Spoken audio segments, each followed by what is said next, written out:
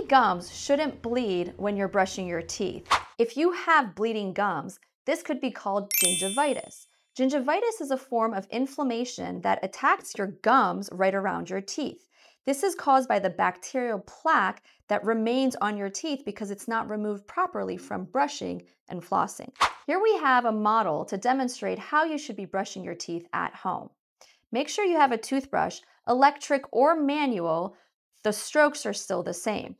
You want to angle the toothbrush up into where the gum meets the tooth, that's called the sulcus, and sweep down over your teeth.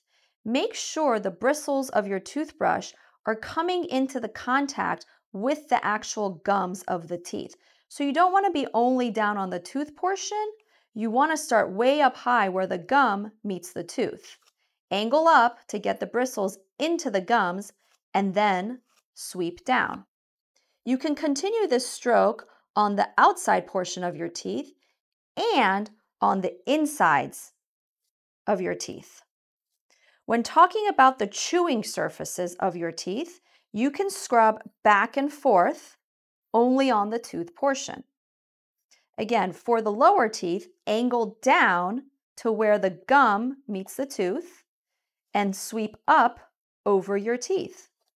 I like to think about pulling your pants up for the bottom, putting your shirt down from the top. Gingivitis affects everyone. This is caused by bacterial plaque that sits in and around our teeth. If this plaque or bacteria is not removed routinely, this causes the gum tissue to become inflamed. The good news is that gingivitis is reversible. With good oral hygiene and plaque removal, you can actually stop gingivitis. Now, when can somebody get gingivitis? Again, back to leaving that bacterial plaque in and around our teeth is what's going to cause it. However, there's different versions of this as well. Pregnancy gingivitis occurs in pregnant females and have had hormonal changes where their gum tissue reacts very quickly to that bacterial plaque. Gingivitis can also happen with patients that are on specific medications, also with individuals that might have dry mouth.